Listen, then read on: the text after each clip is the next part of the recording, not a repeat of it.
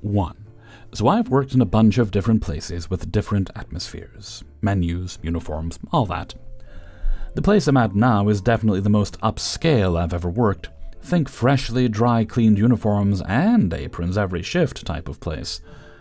The kids' menu has a filet mignon, for crying out loud, and no chicken tenders. The horror. The horror. That's the whole series of posts in and of itself. So, a man in his late 30s, maybe early 40s, at the latest, comes in with his daughter. Couldn't have been more than 8. She's skipping behind him, smiling, having a great time. They sit down, I walk over, start my spiel and greet them. We have off-menu features, so I'm supposed to rattle them off, but I really don't think Miss Star Leggings and her dad would be interested in the red snapper we have cooking up. So I ask them if they'd like to hear the features, or if they have something in mind already. The daughter smirks at her dad, and her dad smiles back at her, and the man told me that they already knew what they wanted. So I very professionally turned to the young girl and asked, "Ma'am, what may I get you to drink today?"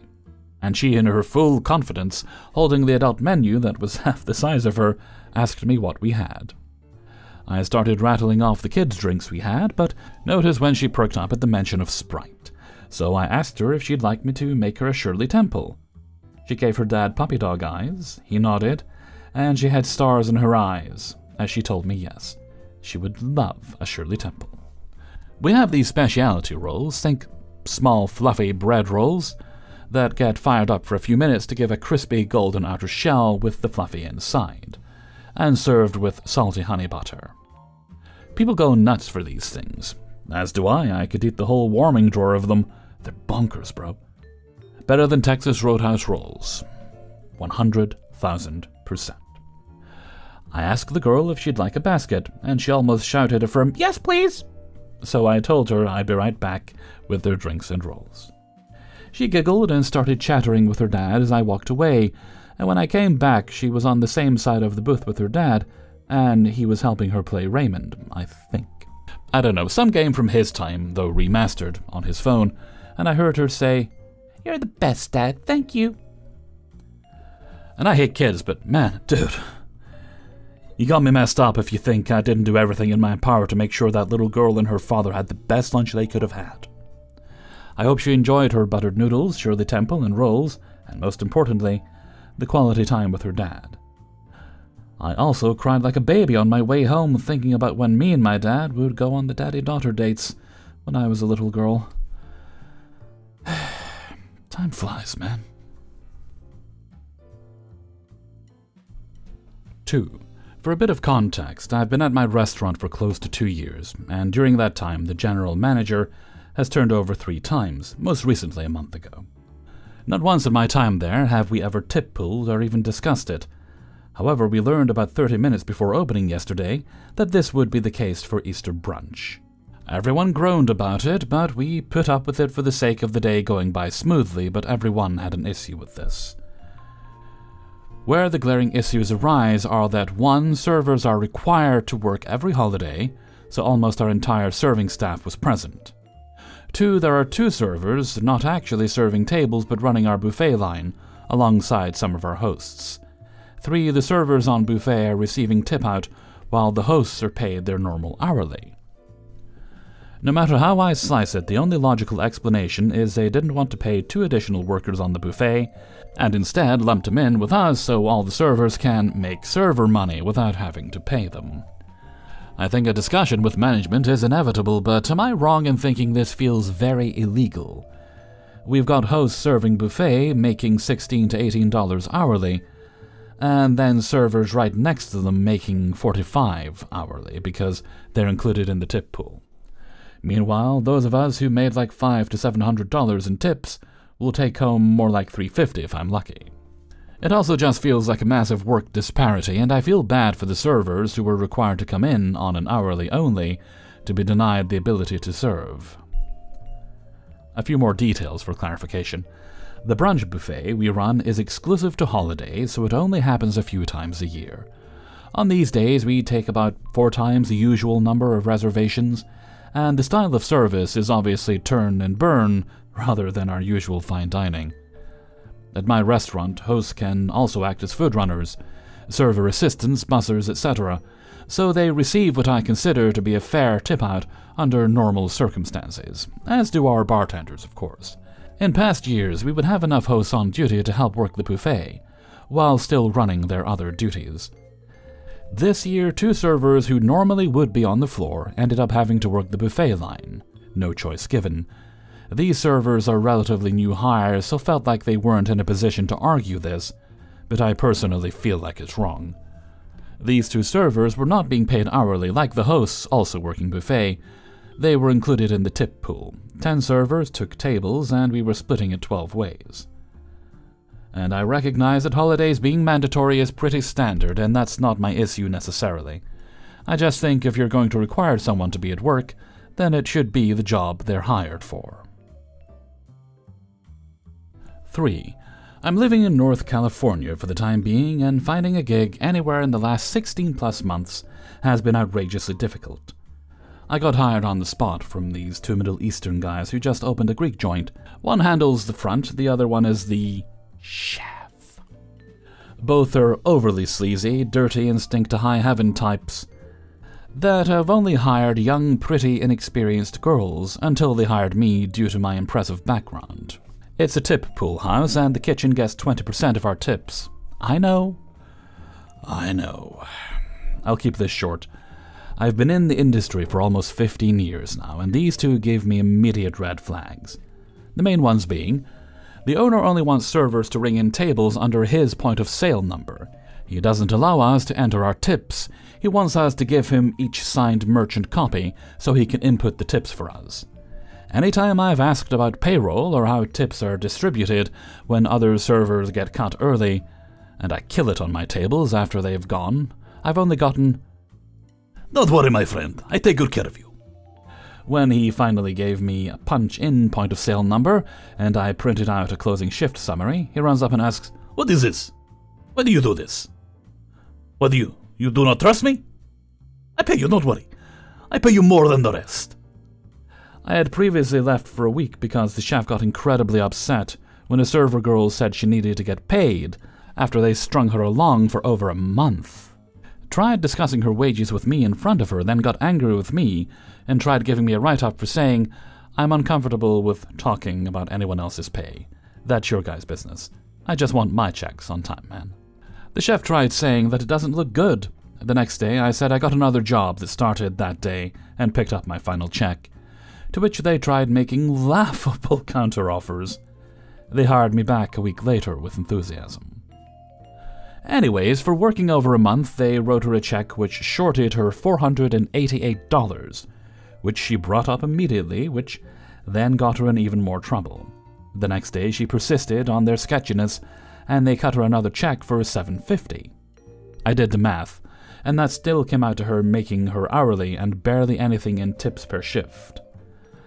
There are numerous other sketchy things that I have seen, both of them try to pull. I'm old, and no dummy. I know I'm being screwed over, but it's a serious wasteland in my area, as far as available jobs go. Still, I'm about to go serve at an Applebee's, instead of dealing with these slimy sacks of Stefano. Most of the servers have exchanged contact information in case anyone does decide to bring this to the labor board. An entire process I'm unfamiliar with. I'm used to business owners always getting away with it. We get paid on the 20th, and if my shift don't look right, I'm gonna lose it and put the fear of God into them.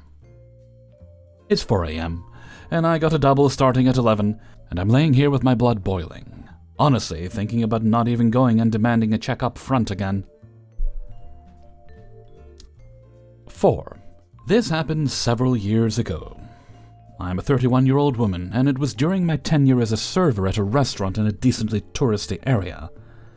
I have an entire smorgasbord of wild stories, local politicians getting huffy at not getting special treatment, 90-year-old men threatening to spank me, 2 lawyer parents arguing why their 16-year-old daughter should be allowed to drink as though it were a courtroom, etc. Along with your average restaurant, no one matured past high school work environment.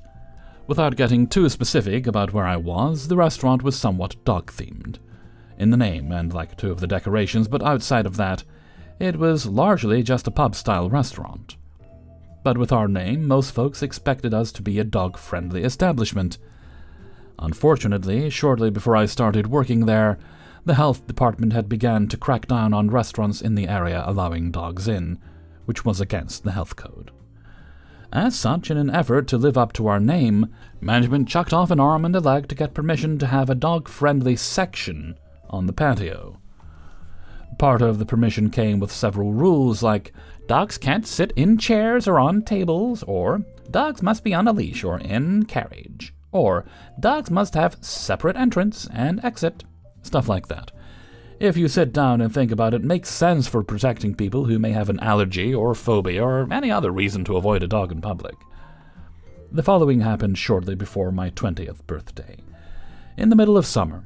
It was cloudy, it was humid, bugs were flying, and absolutely no one wanted to sit on the patio. I was a hostess that day, and I felt bad for my patio server who wasn't getting any business. Until lo! A middle-aged woman appears.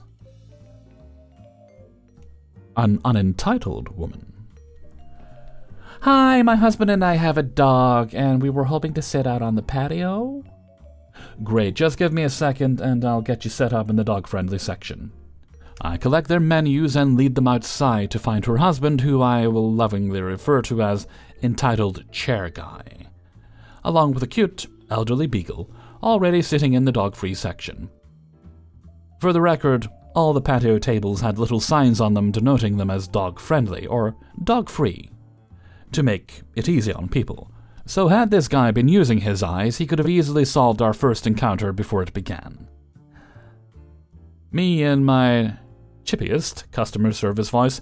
Hi sir, just so you know, you're in the dog-free section right now, but if you move over just one table, you'll be in the dog-friendly section, and we can get you started. He looks up from his phone, and his dark, beady eyes met mine, and he says, "Are you serious?" Now, I'm a bit taken back at the hostility at such a basic request, but I'm no novice at bad customers. I repeat the rules and explain it's due to the restaurant needing to follow the health code. He continues to protest. His wife jumps in and starts pleading that it's just one table, why don't you just move? And now I feel even worse for her. Finally, he throws his hands up in the air and shouts, "Fine, but if my dog gets hit by a car, are you the one I sue?" Context.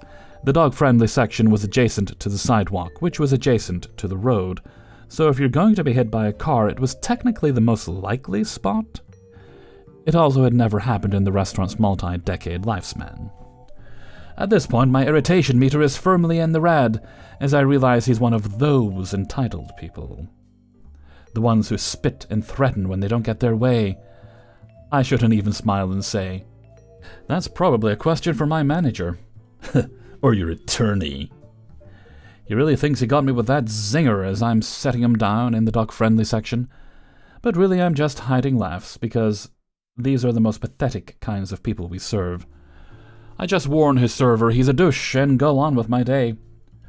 I later bring out a bowl of water for the dog, because it's hot and gross and the poor thing shouldn't be dehydrated. You know, it was standard practice for us to bring dogs water while their owners ate. I set it down, and immediately, "Is that tap water or bottled water?" I fight the urge to deadpan. "It's tap water, sir. Would you like me to go out and buy bottled water?" At that point, the dog begins drinking, and he slams his hand on the table and shouts, "Well, it's too late now. Let's better hope it's not poisoned." Now, the guy has me wondering if his dog is up to date on its shots, or if he's an anti-vaxxer. His server told me later he poured out the water. I have no clue if she was referring to his water or the dog's water, but he loudly complained there were bugs in it.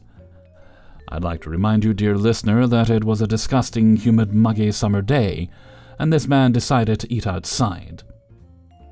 While I do understand the initial revulsion at seeing a bug in your meal or drink, he was in the bug's world, dear listener, not ours, and we had no control over that.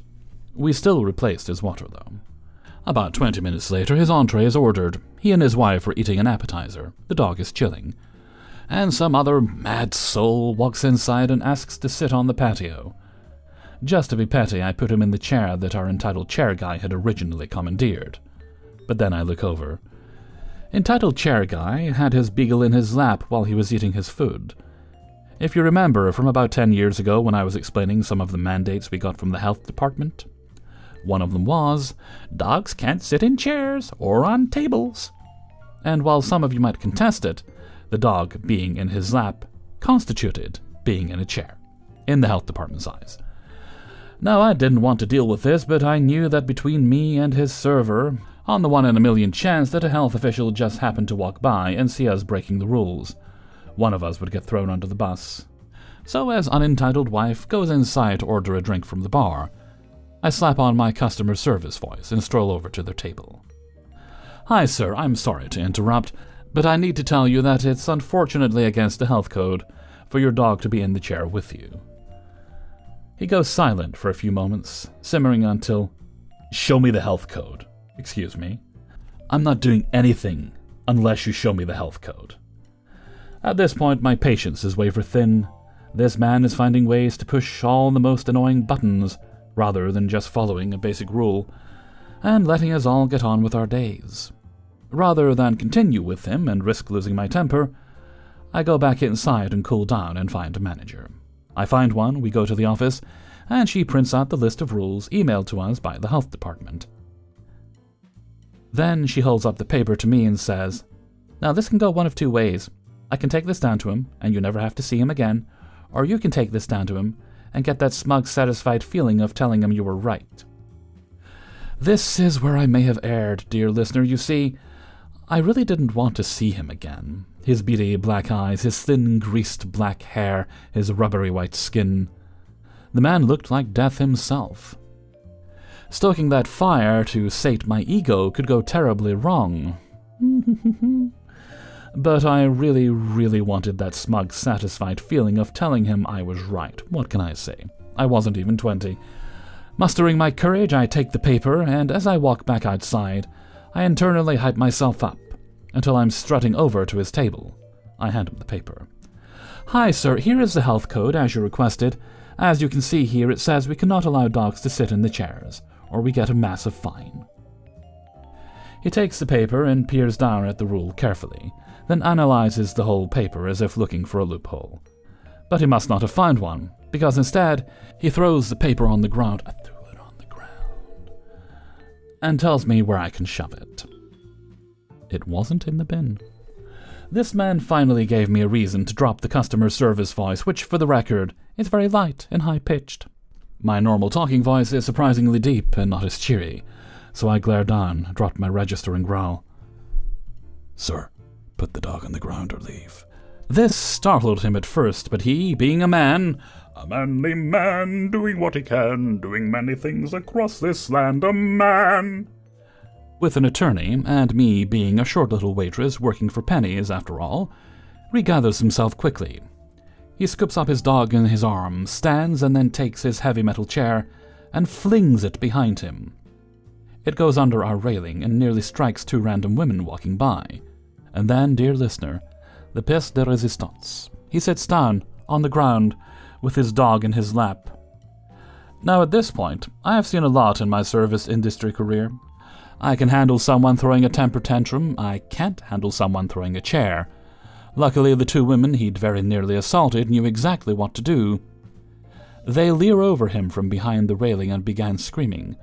Gone full Karen for justice on this guy's behind. The more they screamed, the more he shrank, and we'd attracted a small crowd of attention. Then they turned their gaze on me. Oh my gosh, sweetie, are you okay? You know, we're from Brooklyn, and even we find this appalling. Suddenly, I snapped back to reality and realized I'd been rescued. What? Huh. I laugh and rejoin the conversation with the women, with the pouting man between us. I not so subtly bemoan the immaturity and entitledness I saw on a daily basis. Overall, they were very sweet. Finally, entitled chairless guy's server comes out, his unentitled wife in tow. She'd been inside this whole time completely unaware of her husband's outburst. She looks utterly horrified and ashamed. Their server lets me know the management is on their way immediately. We file inside, and all the employees crowd around a nearby window to watch as our manager goes out. Entitled chairless guy keeps sticking his finger in her face, speaking through gritted teeth, looking like he's about to pop a vessel. All the while, his hopefully soon-to-be unentitled ex-wife is mortified, and our manager is bored. Finally, they leave. My manager comes back inside and tells us, Okay. He said he'd see me next Tuesday and told me to go screw myself. And if he ever comes back, we're calling the police. Hellfreezer's note. Now, admittedly, I'm not a server, so I understand it probably wouldn't be permissible, unless you have a really awesome manager who's told you ahead of time you can do it. But if someone's threatening lawyers as soon as they come into the place, would it not be nice just to look at them and say, I'm very sorry to hear you won't be dining with us today, sir, and then walk away? And I understand, probably not possible, but it would be ever so nice. 5. I had a two-top yesterday, and the interaction with them absolutely blew me away. For context, I work at your traditional northeastern US diner. It's my second week being back after a few months of working elsewhere, and I'm still learning the menu. Guy number 1 is wearing a bicycle helmet, as the two had just got back from a trip at a nearby trail. Want something with beans, like a bean burrito. Can I get a bean burrito? We don't serve bean burritos or burritos in general. The closest thing we have to burritos are wraps, though. Oh, well. What do you like to eat here? Honestly, I've only ever had breakfast and burgers from here. They're both pretty good. He flips around to the burger section of the menu. Gentleman number 2 leans into number 1 and whispers something I can't hear, to which number 1 says, Yeah, they'll probably think I'm mentally ill, before taking off his helmet. Do you have any burgers with vegan cheese? We don't serve vegan cheese here. We only have select gluten-free options, like toast and pasta. What about a burger with beans, or like a bean burger? We don't have bean burgers here. Oh. Do you have any burgers with guacamole on them? Not with guacamole, but avocado. I could always get you a side of guacamole with your meal, though. Is your guacamole dairy-free? Last time I came, the guacamole had sour cream in it. At this moment, I'm just about blown away. Keep in mind, I still haven't even got their drinks yet. I'm confused. That happened here? Really? Yeah. I'm pretty sure our guacamole doesn't have sour cream in it, but I could ask the cooks just to make sure. Yeah, could you? I grabbed their drinks and the soup number 1 ordered, and assured him there's no sour cream in the guacamole. Number 1 is delighted, and orders a bison burger with guacamole and a baked potato. I then leave to bring over the soup number 1 previously ordered. He immediately says, I have a lot of stuff going on in my life. What are some good coping mechanisms? I like to play a lot of video games, that's just my thing. Some games help, says Guy 2. The small talk kind of ends. Sometime later, I bring over their entrees. Here you are, fellas. My friend here gave me some pretty good advice. Yeah, what's that? He said I need to be more self-reliant and trust myself to make good decisions. That sounds like some great advice. Trusting your gut always helps. At this moment, number 1 is eyeing down his guacamole. Are you sure this doesn't have sour cream in it? It's pretty light. I did ask the cooks previously, but if you want, I could double-check. Yeah, could you double-check for me? I go back and ask a different cook. Same answer. I come back and tell him nothing has changed. He seems okay. The rest of the meal they eat with no problems. Number 1 seemed to love the guacamole, as I had to get him 2 more sides. Turns out, number 1 knows my mom and I from my first diner job. It was about 3 years ago, and I've seen way too many faces to remember. He was a nice kid. Hopefully he comes in again, because I love when my shift sometimes turns into an episode of The Twilight Zone. Thank you for whoever took the time to listen. Hey everybody, Hellfreezer here, and thank you very much for listening to Spinning Plates, episode 243. And thank you very much to everybody who allowed me to use their stories in this video. Before you go, please do poke the like button and share the video around. If you'd like early access to these videos, you can get them on a Monday by supporting me on my Patreon page, which is linked in the description. You'll also find links in the description to the Hellfreezer merchandise store on Teespring. There's also a Hellfreezer Discord link there. And if you really enjoyed today's video, then you can leave a tip by clicking on the heart with the $sign underneath. But that is not and is never required, although I do appreciate it. Okay, no other business today, so let's move right along to Hellfreezer's question of the day. And today's question is, what is the most unusual topping that you personally like to put on a burger? Now, I'm not sure how unusual this is, but it's just something I like to do. I like to put, like, egg mayonnaise on burgers as a topping. Sometimes I'll put it on there with cheese, sometimes in lieu of cheese, but it's just very, very yummy, and it goes quite well with any kind of burger I've found. It goes quite well with bean burgers as it happens, and I quite enjoy it. So why don't you let me know what your toppings are so I can steal them and try them myself in a comment below. And before we go, let's have the answer of the day from a previous video. And I believe this was in relation to the nights being lighter, like do you prefer the lighter nights or the darker nights? And how my opinion has kind of changed over the years. And today's answer comes from 22 Roses Grow. And their answer is, there's a balance, as all things should be. I like early mornings after coffee to get the brain braining. Night owl hours are good too. Long dark nights are cool if there's a bonfire or campfire. Or simply enough stars in the sky. Life is short. Enjoy those stars. And thank you very much for your answer, Roses Grow. And with that, I'm gonna head off for now. So until next time, thank you very much for listening, and take very good care of yourself.